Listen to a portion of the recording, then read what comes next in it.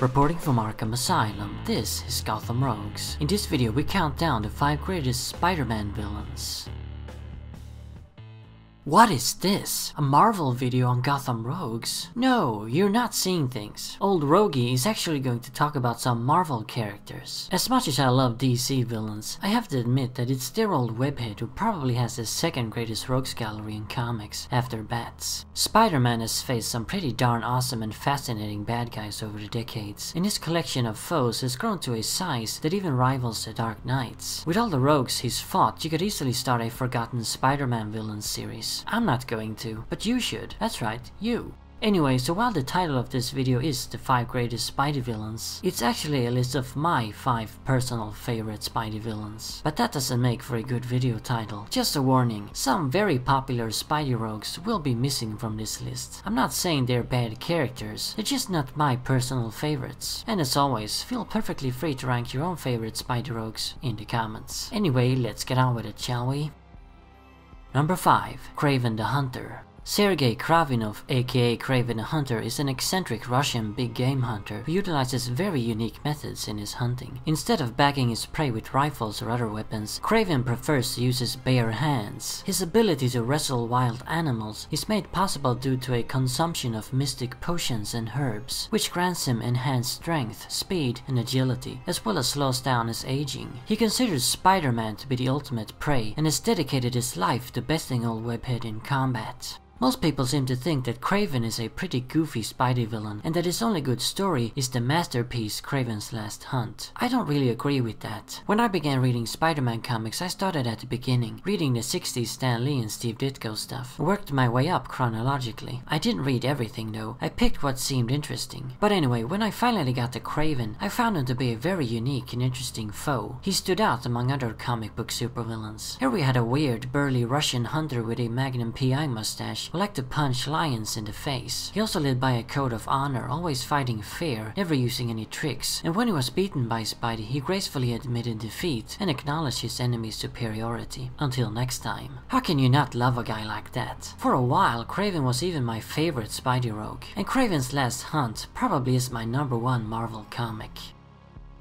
Number 4. Electro. Max Dillon, a regular nobody who worked as a lineman repairing electrical power lines, suffered from low self-esteem and a severe case of inferiority complex. He denied himself any ambitions in life as he thought he wasn't good or smart enough for anything. However, as fate would have it, on one rainy day while Max was working, lightning struck the electrical line. A freak accident which should have fried dear Maxie, but since it's comics, he was naturally instead granted electrical powers. With these abilities, Max began to grow a little more confident. In taking on the moniker of Electro, he set out to prove himself as a somebody. Electro is in some ways Spider-Man's Riddler. Yeah, they don't pose the same type of threat at all, but they have very similar motivations. They're both terrified of being ignored and considered nobodies. Their main goal is to prove themselves as somebody who matters. But while Eddie actually is talented and special, Max Dillon isn't really. He really is a nobody who just happened to gain incredible powers. You'd think that'd make him a poor character, but actually it makes him extremely interesting and also very relatable. Most of us who desire for a far greater lot in life ain't geniuses like the Riddler. We're more like Max, ordinary folk. This is what I find so fascinating and compelling about Electro. I do have to admit though that his costume is a bit goofy, but at the same time it also has that old school comic booky charm. Number 3. Dr. Octopus. Otto Octavius was once a brilliant and renowned nuclear physicist, but a lab accident caused his mind to be permanently linked with a peculiar invention of his, a set of 4 mechanical arms attached to a harness. The accident clearly affected his sanity too, as Otto soon became a dangerous supervillain, going by the name Dr. Octopus, or as Spidey likes to call him, Doc Ock. As Octopus, Otto uses his 4 mechanical arms to wreak havoc, usually in some attempt at world domination, or to kill his hated arch-nemesis, Old Webhead, who constantly foils his evil plots. To me, Doc Ock is the quintessential Spidey foe. Sure, he isn't really Webhead's #1 arch enemy, that spot goes to Green Goblin, but when I picture Spidey fighting some supervillain on the streets or roofs of Manhattan, it's Doc Ock. There ain't no Spider-Man imagery that's more iconic than the old wall crawler webbing around, dodging Ock's violently thrashing arms. Ock is also a perfect example of the archetypical mad scientist comic book supervillain, complete with that lovingly arrogant and megalomaniacal personality. He's a really fun character to read, and his hatred of Spider-Man, whom he views as inferior and always refers to as insect, is both fascinating and entertaining. But there's also a human side to Otto, as he's occasionally shown to care about some people, like Peter Parker's Aunt May, whom he almost married once. It's a long story, and Otto's past was eventually revealed to be very sad, filled with family tragedies and heartbreaks.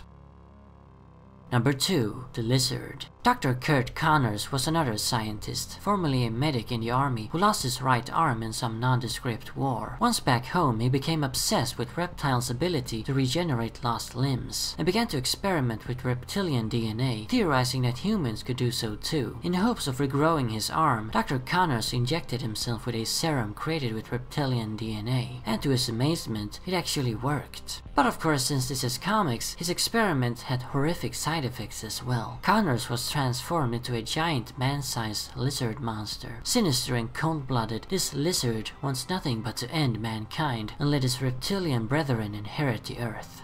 The high ranking of all Lizzie here shouldn't come as a surprise to you, as you know I love these types of characters. Well-meaning scientists who accidentally transform themselves into hideous monsters, like Man-Bat and Clayface 3. Besides having a lot in common with those two, Connors also has a lot in common with Two-Face. He's a man split between good and evil, a half-man, half-monster. What's also fascinating about Kurt is that in his human form, he's one of Spider-Man's friends and allies, frequently aiding the wall crawler, which adds further layers to the character. Then there's of course his family, his poor wife Martha and son Billy, who's forced to endure this horrible nightmare with him. The Lizard is without a doubt Spidey's most tragic and sympathetic foe. Plus his visual design is awesome. A green-scaled lizard man wearing a white lab coat. How cool isn't that? And now for the greatest Spider-Man villain of them all, in my opinion. Number 1. Mysterio. There's been a few rogues who's gone by the moniker Mysterio, but the most notable and famous one is Quentin Beck. Beck was a stuntman and special effects wizard in Hollywood who eventually decided to use his tricks and illusions to start a life of supervillainy as the enigmatic Mysterio. So yeah, Mysterio is my top Spider-Man villain. Obviously he's not Spidey's biggest or most popular foe, but he's been my personal favorite since I was a kid. It was the awesome visual design that did it for me back then, and I still love it. The dome obscuring his face, the green getup, the billowing purple cape. He's definitely got one of the most eye-catching designs ever. However, for a while I kinda drifted away from Mysterio and almost forgot about him. For some weird reason I skipped his stories while doing my first run reading Spidey comics, and like I said, Craven was briefly my favorite Spidey rogue, but then I eventually went back and read the Mysterio stuff and was basically reminded that he was my favorite. I also liked him even more than before, as I discovered the many things that makes him so great. Like for example, his ability to mess with Spidey's mind using various tricks and illusions. He's the only rogue who's capable of making old Webhead doubt his own sanity and making question what is reality. Mysterio is also unique among Spider-Rogues in that he's one of few who lacks any actual powers. Instead, he uses gadgets. There's also been more sympathetic portrayals of Beck in the comics, depicting him as a misunderstood and well-intentioned individual who just harbors a great love for special effects. By the way, if you want to know which the top 5 best Mysterio stories are, I suggest you check out Super Sam's video, The Top 5 Mysterio Stories. A link to it is in the description.